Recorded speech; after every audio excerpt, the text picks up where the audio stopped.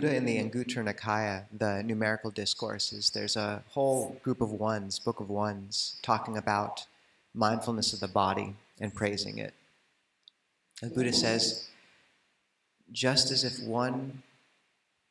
all the rivers and streams that flow into the ocean are encompassed within and embodied in the ocean, even so, one who cultivates and develops mindfulness of the body partakes of all states there are that are part of true knowledge. And often mindfulness of the body gets talked about as, say, simple awareness of the actual physical body, which is a really useful conception to understand how grounded the body is, how it can serve as an anchor, its intuitive feel for right and wrong, for path. And as an anchor away from the more extreme mental states that come into our minds. Ajahn Sucitto says that if you become angry, you should power up, just power up right down into your feet and sort of place your awareness down there where it's solid and grounded, and you'll find a refuge there. Or you can sort of put your mindfulness in your elbow. Your elbows are rarely angry. So there's a lot to be said for this.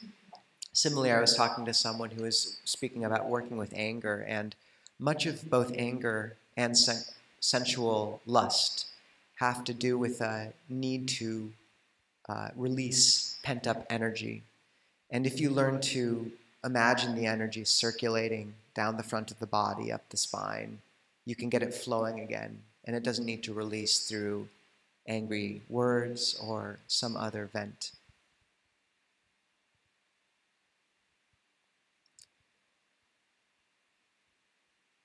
Similarly, the body is a powerful reference point in terms of intuitively knowing a dhammic path through any situation.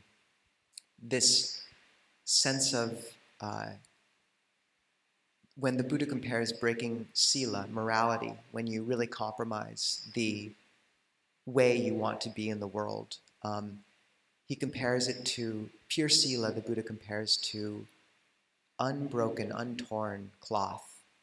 And I think this metaphor analogy becomes especially powerful when you think of its inverse, how that moment when you break sila, break morality, how it feels like the best image I know of is a rusty nail ripping through cloth. And that's an embodied sense. You feel that in your body. Or even that vague sense of dis-ease, almost nausea, when you're wasting your time, when you're not living the life that is worthy of your death, when you are buying into the trivial instead of what has meaning. But the other concept of mindfulness of the body, and what in the Satipatthana Sutta, Majjhima Nikaya 10, I believe, the Buddha speaks about these four bases of mindfulness. You have mindfulness of the body, which is looking at just the body as a body. You have mindfulness of feelings, you have mindfulness of the mind and mind states, and the mindfulness of dhammas, mental categories, dhamma categories. And these are ways of looking at experience not in terms of self, my body compared to these other bodies. It's not good enough, it's not beautiful, it's just seeing the body as a body. That's that simple. And there's a real power in coming back to that ground of perception. In the Satipatthana Sutta, mindfulness of body, it goes through a variety of different approaches. You can look at mindfulness of breathing, you can be aware of your movements, extending and contracting your limbs, walking. This is sort of that sense of coming into your embodied experience of life. But recent comparative studies between the Chinese texts and the Pali show that originally the Satipatthana Sutta, that first foundation of mindfulness of body, really had to do with looking at the body in terms of its three main approaches. Looking at the body in terms of the 32 parts of the body. So that's deconstructing the body into its various components. Looking at the body in terms of the charnel ground contemplations, that's an especially fun one. So you just imagine the body decaying into death. And the third one, looking at the body in terms of the four elements of earth, fire, water, and wind.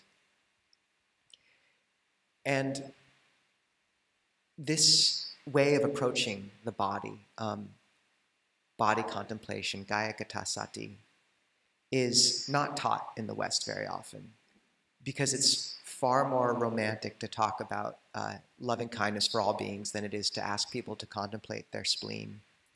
But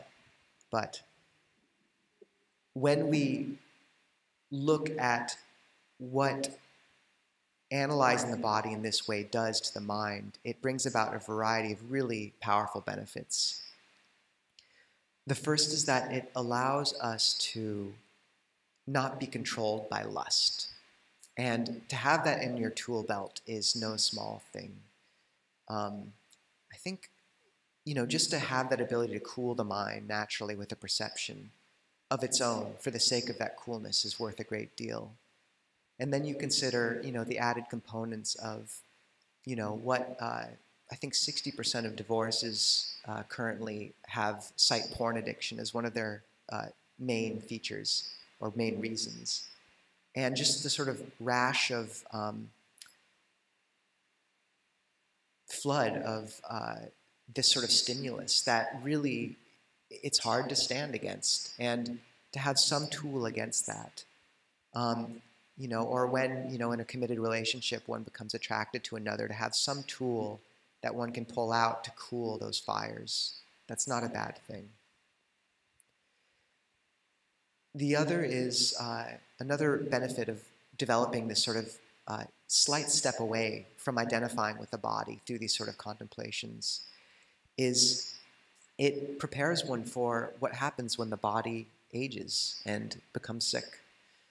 And the Buddha says this. It's in a sutta called the Nakulapita Sutta to this aging man. And the Buddha says, it is true, Nakulapita, who but out of mere foolishness could consider this body healthy even for a moment. This body is encumbered, ill, sick, aging. And that can sound, a bit dour, but it is true in the sense that we all are moving towards a place where the body will betray us in one sense or the other.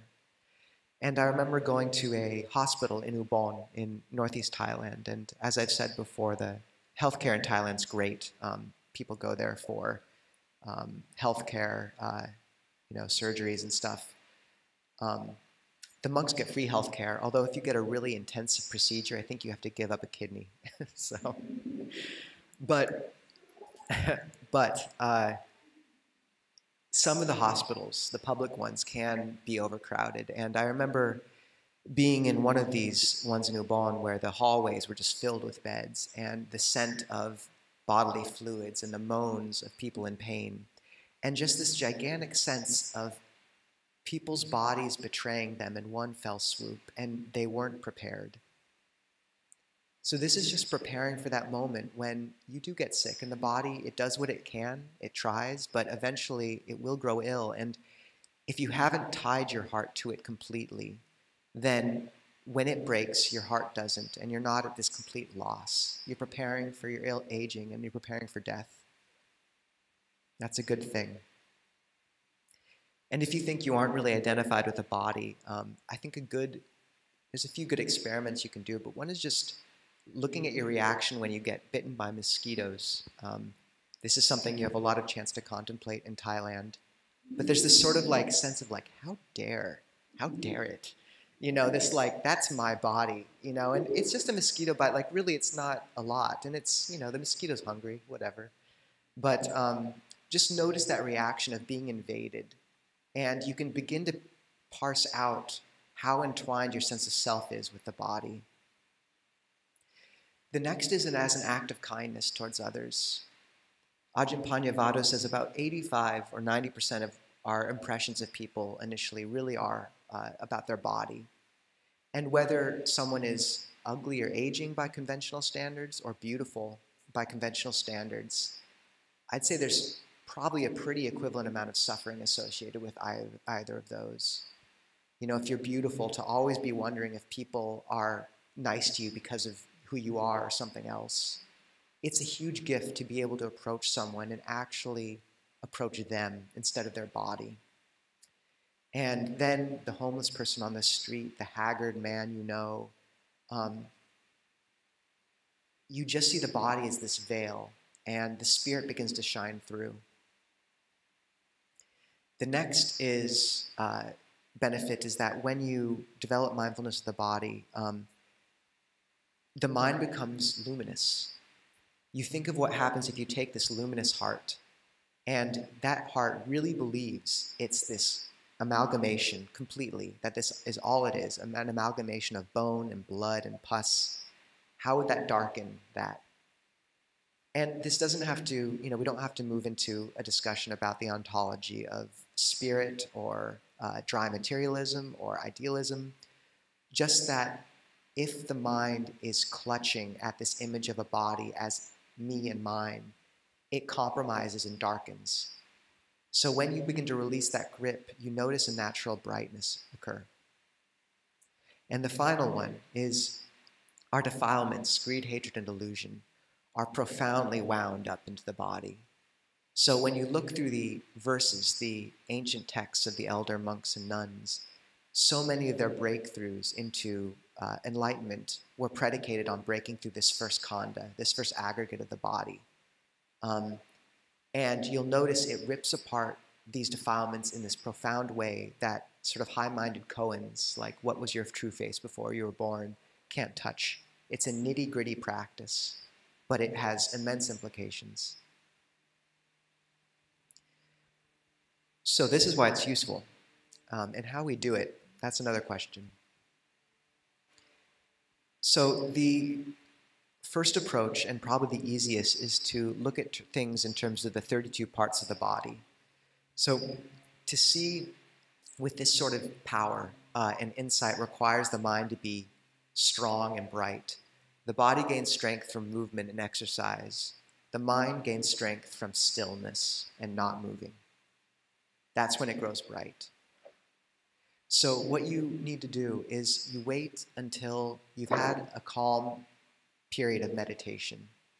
And there will come a point where you just can't focus on your samadhi object anymore. It's like the glass is full. And this can happen within one session, but it can happen very powerfully after a long period of retreat. It just feels like slamming your head against a wall to keep coming back to the breath. Your mind doesn't want it.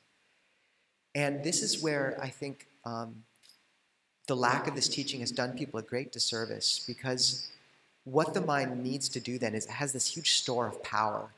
And when it begins to move inexorably from that place, this is when you use it to contemplate the body. And it will be able to see clearly into that body in a way that you've almost never had happen. It'll be a really intense and distinct experience. We call it bhavanamaya panya, wisdom from practice, as distinct from suttamaya panya, wisdom from study, and chintamaya panya, wisdom from thinking. Bhavanamaya panya is particularly associated with meditation. So when the mind begins to move from that bright state, you turn it towards deconstructing the body. And this is the first 5 objects that the Buddha recommended in this list. There's a list of 32 objects of the body, which is basically like nails, teeth, head, skin, bones, pus, tendons, all the fun stuff. But the first 5, the external objects that you see, that's what the Buddha gave us. That's the first thing we're given, the first meditation object we're given when we ordain as monastics. It's that important. So those 5 include nails, teeth, hair of the head, hair of the body, and skin. And what you do is recite those to yourself and picture them. And you'll find that one of those objects will stand out. It'll grab your attention. It'll be interesting in a way. And that's a good sign. You want to follow that interest. And then you just begin to contemplate. And that word contemplate is a difficult one to pin down, but you have to sort of develop a way of looking at things. So if what catches your attention is hair of the head, imagine what the hair follicles look up like close up. Imagine what happens when that piece of hair falls into your soup. How suddenly what was a perfectly normal piece of hair that you had no problem with and perfectly normal soup suddenly becomes disgusting, especially if it's someone else's hair. Like, what's going on there? There's something we're not seeing. So really, like, you can just run through watching the piece of hair fall into the soup. Or you can use words and say, like, why is the soup dirty? You can imagine what happens to your hair after 2 or 3 days of not being washed, how it becomes oily, coated, smelly. This body is oozing oil. What happens if you don't wash it? Imagine that. Ask yourself that question. And if you ask yourself this with a calm mind, something will happen where you begin to see clearly the body in a way you never have. If the nails are interesting, you can imagine them growing. Imagine them as just so much kind of dead tissue. The skin, everything we see on the body is already dead. Even the skin, if it was the living part of the skin, which is a few millimeters under the surface, it would be so raw, it would be unbelievably painful. The part we see of the body and the skin is dead flesh. Even the eyes, which seem alive, only seem that way because they're moist. And the skin, if you don't wash it, what happens? Or you can go deeper. A very powerful object for people is the bones.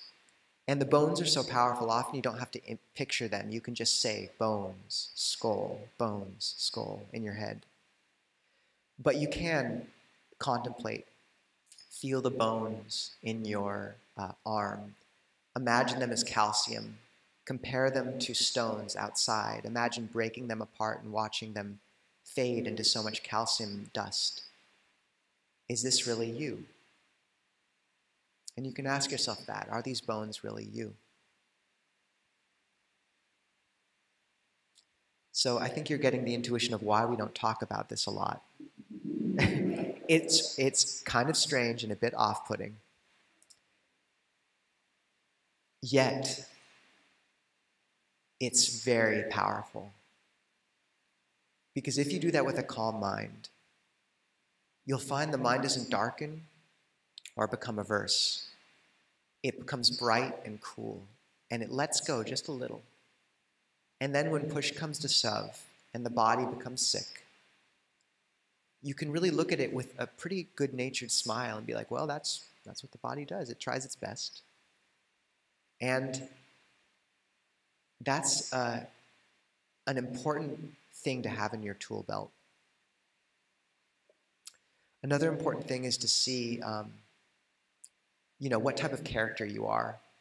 So we have 3 main character types in Buddhism. You have greed, aversion, and delusion. Greed can mature into faith. Aversion can mature into wisdom. Delusion matures into sort of spaciousness. And you can usually tell what type you are. Like when you walk into a room, what's the first thing you notice? The things you don't like, the things you like, or do you just feel kind of confused?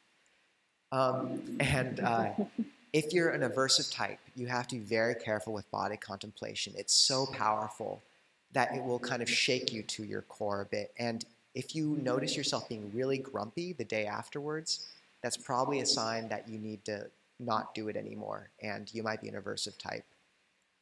If you're a greed type, it's very safe to do and probably pretty good for you to do. It counteracts greed strongly. And it's important to see that we're not cultivating a negative body image. Negative body image is comparing your own body to other bodies and seeing yours as less beautiful. Body contemplation is just seeing all these bodies as these kind of, cute, awkward things that aren't, they're doing their best, but they're just what they are, that much. Asubha is the word for what we're doing. It means not beautiful. And the body is complex and interesting and fascinating, and we can appreciate that. but we're swinging the pendulum a little to the other way because we're so deluded and attached to it. Sometimes you have to push back a bit. The next way of contemplating the body after the 32 parts is the contemplating in terms of the charnel ground contemplations. And if you thought the last one was off-putting, this one's even more so. So in Thailand, it's common. The first time I went to Wat Pananachad, a monastery in Thailand, there was a funeral pyre, and the bodies just burned there. And you just watch it burn. And the monks will gather around and you watch it decay. And it's just natural. It's just a body. What's there to be ashamed of? And you think of what we do in the West. And you know, someone I know recently went through this huge thing of trying to get there's a new service that lets you compost your body. It's really hard to get into. It's barely legal. It's quite expensive. And honestly, all that this person is asking is to let their body decay normally. What's legal is for them to dress you up in a suit, put makeup on, pump you full of chemicals so that you look about normal, bury you in a box, and like, how is that not way more messed up? You know, like, what's this strange schizophrenia in our culture? Like, we're so deluded about the body, we don't see our delusion. But you can get these little glimpses of our delusion in these various ways of how our culture reacts to death. And in Thailand, you know, we go to autopsies and watch bodies cut open. It's pretty interesting. I know one Buddhist love story. He's a monk now, but he met his girlfriend. They were in a monastery, and he's like, there's sort of a picture book of dead bodies up in the monastery where you can look when you're really calm to contemplate. And he met this girl, and he's like, "Where are you going?" Or she said, "Where are you going?" He said, "I'm going to go look at some dead bodies." And she said, "How dead are they?" And he said, "Pretty dead." So, and then they fell in love. So there you go, Buddhist love story. The charnel ground contemplations are pretty intense. They can be useful, but I'd lean more towards the 32 parts at first. And the third way of contemplating the body the Buddha recommends is element contemplation, of looking at the body in terms of earth, solidity, water, liquidity, cohesion, wind, movement, and fire, the degree of warmth or heat. And we hear these four elements and we think it's pretty medieval. I mean, now we have the periodic table. Why do we need this sort of like outdated mode? And it gets kind of neutered in the West by just looking at it as the sensations in the body, which is valid to a point. But this division of our perception of the world is actually really helpful. First of all, just to unpack the sort of modern view of material world that we think is so advanced. Like, you know, each of the ways we look at the world in terms of the periodic table, each one is very constructed for the sake of a certain task. Like the periodic table, you look at what atoms actually are, and it's sort of a cloud of probability. And then you go deeper and you get into gluons and muons and then string theory, and Newtonian dynamics breaks down. I mean, each of these models is equally as constructed in many ways as anything to do with the four elements. But what the four elements do that is useful is it's a really intuitive way of the mind seeing the world in terms of the solid piece of it, the earth, and in terms of the water, the blood, the liquid element. So it's a different model for a different purpose, but it works well. So what you do with this is really kind of, you can, of the three, I find this is the most profound. And it requires quite a lot of samadhi. Or it can happen, but it's hard to maintain. Because it's a vast reframing of all of your perceptions. And when people first experience this, it's pretty shaking. It's often it doesn't happen when you're actually meditating. But you have been meditating, and then you relax into your daily life, and suddenly it comes out of nowhere. So you wake up, and you realize that the body that's lying on the bed isn't really different from the bed. You know, I mean, you take in this food and it replaces the cells in your body and then the food goes out. But where does the body begin and the world end? Where does the air you're inhaling begin and the air outside end? It's all kind of one and the same. And that moment when you realize that continuity of earth, it's all earth, you're earth. The blood is water. All things are water. It's a profound experience. And it can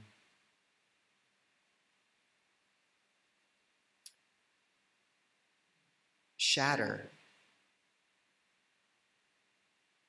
It destroys the foundations upon which so much of our self-righteous self, our angry self, our greedy self is built upon. How can you get angry at sort of a conglomeration of earth? You know? And when I've done it, the way I've approached the element contemplations is actually I will imagine the body decaying and the earth turning into earth and being overgrown by ferns and the water in my blood becoming the rain. And it issues into this profound sense of sweetness, of giving back something you've borrowed. That's the secret, is all of this stuff sounds awful dour and aversive, but all you're doing is loosening your grip just a little bit, because you're going to have to let go eventually. So why don't you give it up a little bit before? And then when it's ripped out of your grip, you can pay attention to something else. You can look at the heart instead of just bemoaning the loss of what you thought was a refuge.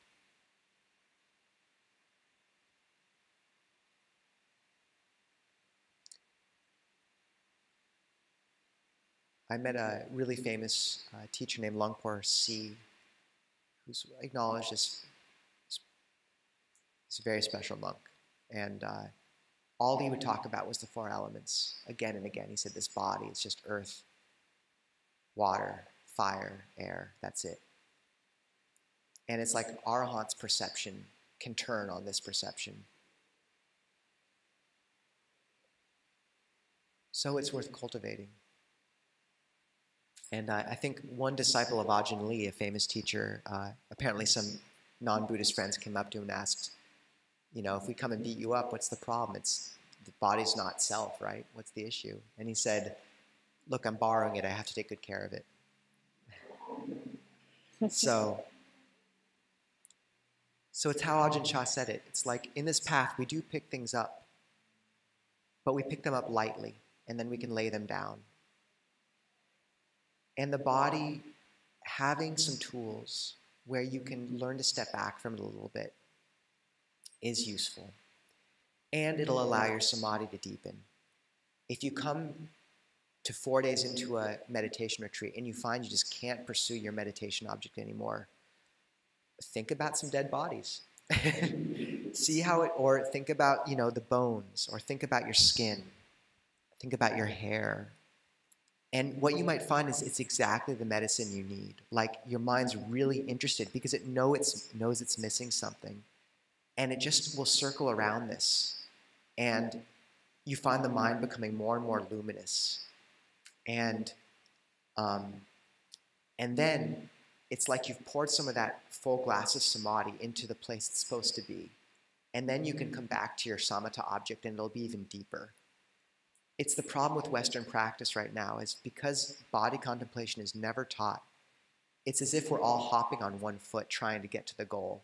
You need the other foot. This is vipassana, insight, in the most powerful sense. It's what was taught again and again by the senior teachers.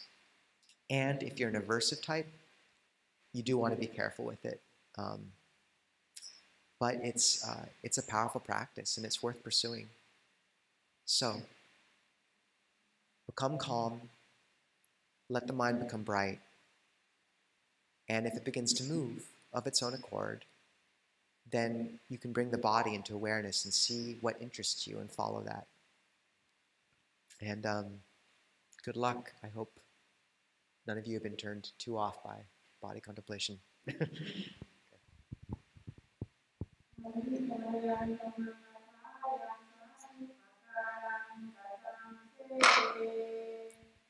Sadhu, sadhu, sadhu, anumodami.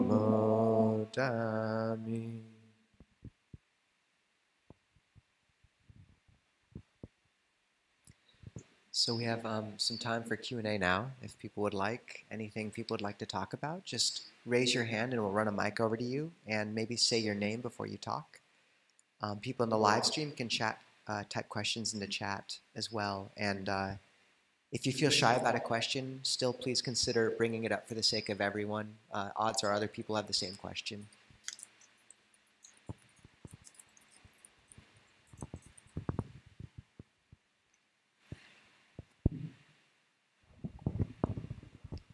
Hi, I'm Kyle.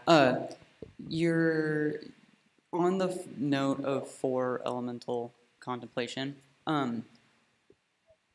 With regards to the whole in general, what other aspects would there be in reality that wouldn't be the four elements? That's a good question.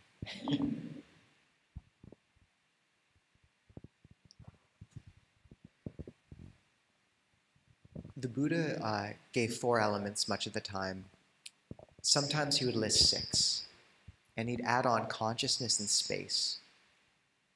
And I think that's a really useful, it's a brilliant move. Because often in your meditation you have been with those elements and then you see that your whole awareness has expanded and become bright and wide, much wider than the body. You know, like Longpo Sumedho says, we think of consciousness as in the body, but it's much more that the body is within consciousness. And you can really identify with space and consciousness itself, that broad thing. And the Buddhist, his adding that 6 is a way of saying even those you shouldn't identify with. It's also useful that in that breath contemplation, breath meditation largely deals with the breath, the wind element. You know, it's sort of watching this movement of subtle energy through the body.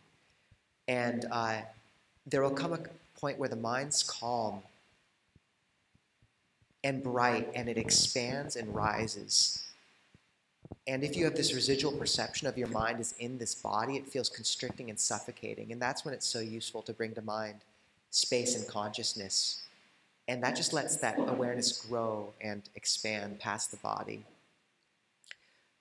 But as to what exists beyond the body and the material realm, for example, what would travel between life to life or carry karma, for those who are open to such things. The Buddha didn't go into it because I don't think he saw it as useful. You know, the Buddha was a pragmatist. He taught us how to contemplate in order to let go. And what you're letting go into, that he just said, it's called Nibbana. It's the ending of greed, hatred, and delusion, and it's pretty great. You should go for it. But it's beyond words, so why try to describe it in a way that'll make you attach? So the final element that he did talk about was the Nibbana element. And that's the deathless, the transcendent. But he didn't speak about it much for fear that we would attach, I think. Does that answer / not answer that? Yeah. Cool. The Buddha was very precise in which questions he didn't answer for a very particular reason. And much of the last 2 millennia of Western philosophy has been a bunch of philosophers trying to answer the questions the Buddha said just weren't worth it. Like, learn to get calm with your breath for a while, and then we'll, you know, it's sort of where he was at, I think, more. Gavin? Hi, my name's Gavin. I was wondering if you had any instruction for those who are aversive types in order to approach certain kinds of body contemplation in a useful way. Thank you.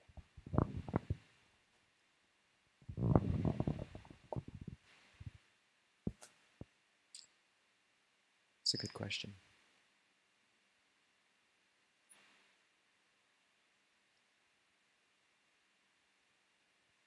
Much of the path is letting go of the coarse while simultaneously reaching towards the more refined. So body contemplation works because as we practice, and as your heart rests in samadhi or gets calmer and brighter, it's like it has a new ground to stand on as it lets go of the body. And it'll only be willing to let go of the body insofar as it intuits that brightness. Like, that's why bhavana mayapanya, wisdom from practice, happens dependent on the calm of the mind, because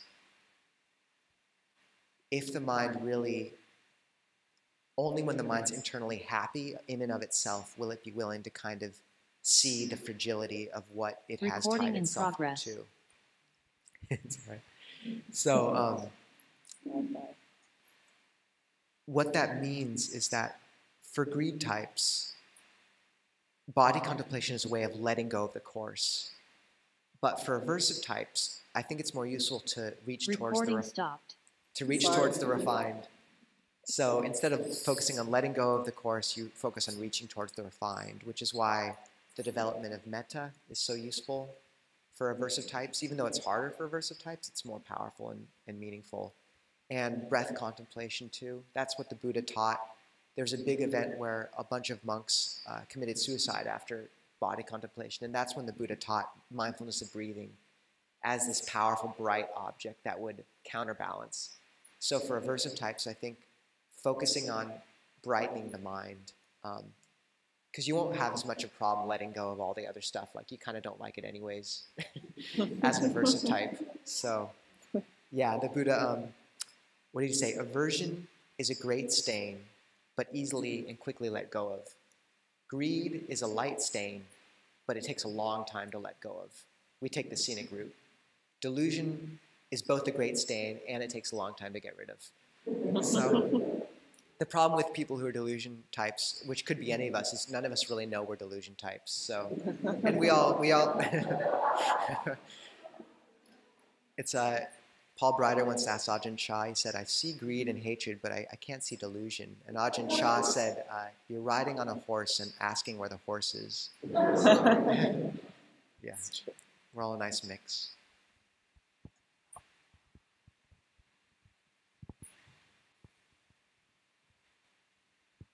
Anyone on the chat or live stream, Grace, or has it been going in and out a bit? It went in and out a bit, but there's one question. But we can keep going. Can you hear me okay with my two masks on? Okay. I'm Katie. And yeah, as you know, Ajahn Nisabho, we've been talking about this a lot recently. Subha is something that I've been starting to practice with over the last few weeks. And I guess I have kind of two questions. I'm just curious, like, personally, how often you practice it. And I'm trying to figure out, I know there's not like a cadence I can come up with, but I'm kind of struggling sometimes to determine if like negative mind states are coming up because of the asubha, or if sometimes there's something else like just emotionally charged going on in my life. It's something I want to keep practicing, and as a person who's more of a greed type, it seems to really brighten my mind a lot, but I'm kind of struggling with like how frequently to do it and how to really discern when it's the asubha or when it's something else going on. Thank you. Yeah, that's a good one.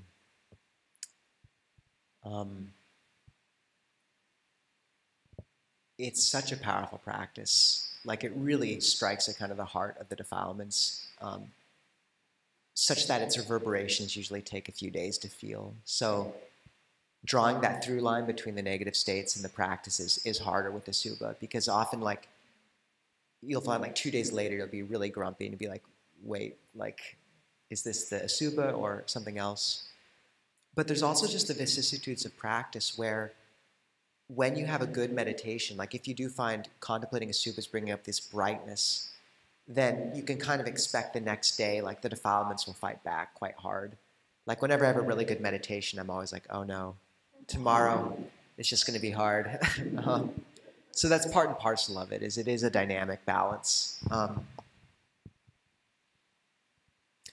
So the only way to parse that out is to kind of just track it over a bigger period of time. And I suggest keeping a journal, because you can kind of forget about like really writing things out, like being like, I practiced a suba today, and then 2 days, seeing what practice you did, and then writing down your general mind state, or if it really hits back hard. But often there's a particular feel to like defilement that's really fighting back, in that it'll like, often after practicing a suba, the next day I'll have a lot of lust come up. Over time, the lust wears away, but it does hit back quite distinctly the day after, often for me. So you just have to trace that pattern a bit in yourself, but be wary of it. Using it too much can be an issue. And I'd say that in terms of how much I practice it, there's been periods where my main meditation word has been bones. I just find it like bones are such a powerful object. I say probably the most common one that people are attracted to. And often you don't even have to picture the bones. It's just you can say it and it'll reverberate and brighten samadhi for greed types. But what I do more now is when my mind begins to go down a rabbit hole of lust, and there's no good ending for that. Like, it just gets hotter and hotter, the more you feed into it. And I just cut it off now fast. So often, like, the moment an image comes up with that like gist to it, really just thinking about someone's like stomach. I don't know, like, what they look like underneath. And without the skin, people look same, male or female. It's all just a body. And once again, it sounds dour, but you just it's such a gift to not get caught on the veil, and you actually get to see people for who they are. Like, we dismiss people so easily because of their age. For example, like an older person, sometimes, I don't think we even see it, but we've been really conditioned by our culture to like, and it's such an act of violence towards those around us. And it's why people trust monastics at least a little bit more, is because they know that we're not, in it for any sort of romantic relationship. Like, what a gift to be able to give people. So I really think reframing it as a gift is good. But yeah, finding the right rhythm, that takes a bit of time, and just be wary of it, I'd say, a bit. That helps. And I'm kind of on the flip side of that. Is it, it's like exercising or meditating. You need to do it a certain amount of time for it to have powerful effects. So I'm wondering that too. Like, I've probably been doing it every couple weeks or something like that. But is there kind of like, would there be a place where it's like, if you only do it a couple times, that's not really going to have an effect? No, Asuba is pretty powerful. It's a huge shift in perception. But I'd say, like, making a space in your meditation for it once a week couldn't hurt, just to see if there's an opening. But really it comes down to if you can get to that calm, bright place where the mind begins to move of its own accord, and it won't go to its samatha object, that's when it's time. Often. Thank you. Yeah. Did we have a live stream question? Yeah.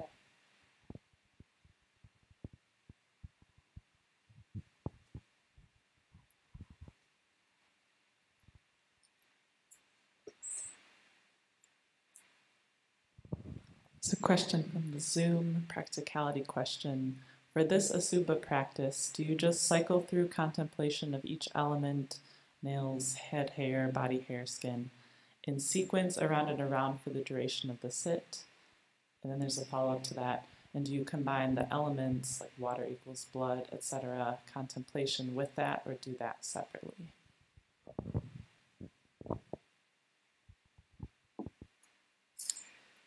So a good resource, there's a PDF called Bag of Bones on Access to Insight. If you type it in, it's like all these quotes of body contemplation compiled by a monk.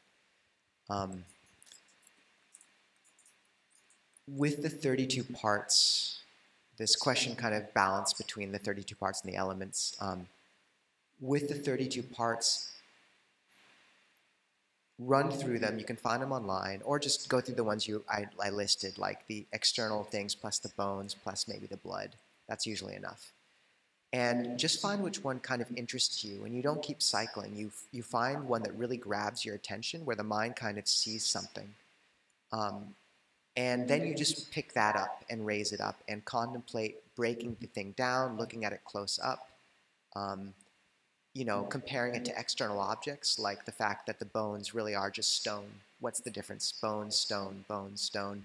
And if you just say these things in your head in a calm place, the mind will begin, it's like you're teaching the mind in this really malleable place where it's seeing something. And over time of doing this, you'll develop some certain almost reels of footage that you're ready to play, like where you have a certain way of, dismantling a bone and watching it fade into the earth and be overgrown by ferns. That will just bring this sense of coolness and release. And you can just run through that again and again and again. Or if you're even calmer, you can just have one word, like bones, stone. This is not you. The elements, often it's a similar thing where you'll find one that interests you the most. Usually it'll be earth and water. And yes, you look at those elements within yourself. So the earthiness of the body compared to the earthiness of earth, and how are those really different? Or the water of the body, the blood, compared to the water of earth. And the easiest way to do this often is watching the body decay into the earth and the blood become the rain, etc., and just seeing how it's one and the same. Once again, I find approaching it through the 32 parts is more accessible. Elemental contemplation requires a lot of samadhi. It's worth trying when you can, but I think it's less accessible in general. It's just such a shift in perception. It's really, I think there's a reason why it's spoken of in that way. So, yeah, usually find one. One is plenty, and focus in it and play around with the object and see if you can see truth about it. I think that might be the time we have. Okay. Sorry, newcomers, for hitting you with that one right off the bat. We're not always so dour, but anyways. So we have let's do the blessing braid first. Can someone pull that up on their phone, the PDF from our website, perchance? Anyone? Kyle, are you pulling it up? Okay. If someone could go on to clearmountainmonastery.org, go to the blessing braid and pull up the Excel sheet, the Google sheet. And while they're doing that, John, you got it?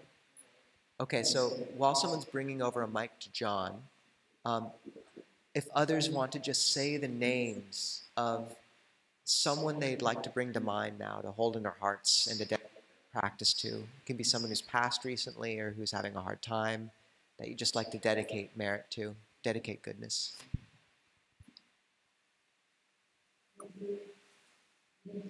Mintu.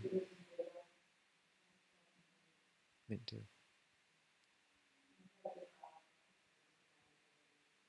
Bob, who had a traumatic brain injury.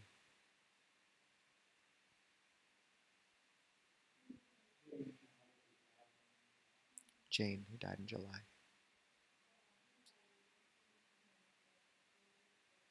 They have COVID. Betty.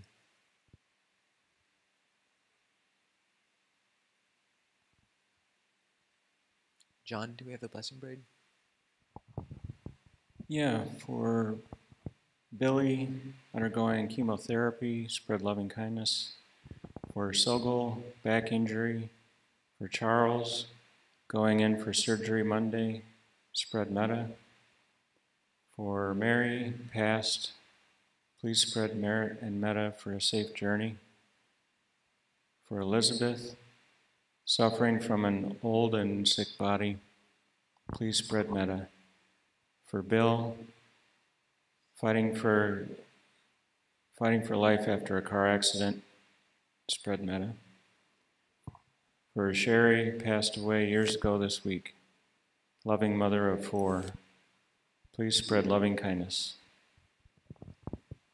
This is the way we hold people in our hearts and remember that this practice is a gift, not just for us. If people want to turn to page 30.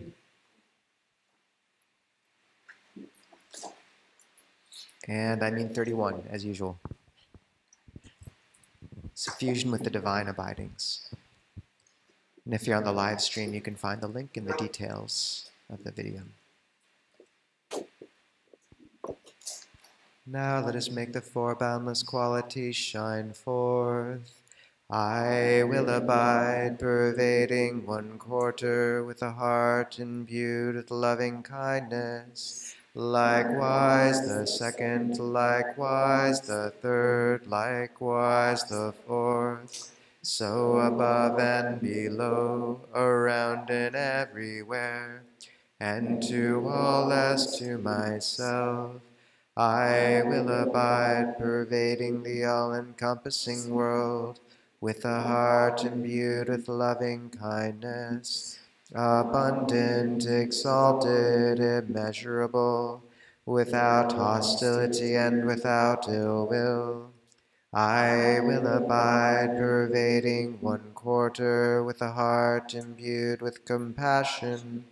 Likewise the second, likewise the third, likewise the fourth. So above and below, around and everywhere, and to all as to myself, I will abide, pervading the all-encompassing world, with a heart imbued with compassion, abundant, exalted, immeasurable, without hostility and without ill will. I will abide, pervading 1/4 with a heart imbued with gladness. Likewise the second, likewise the third, likewise the fourth.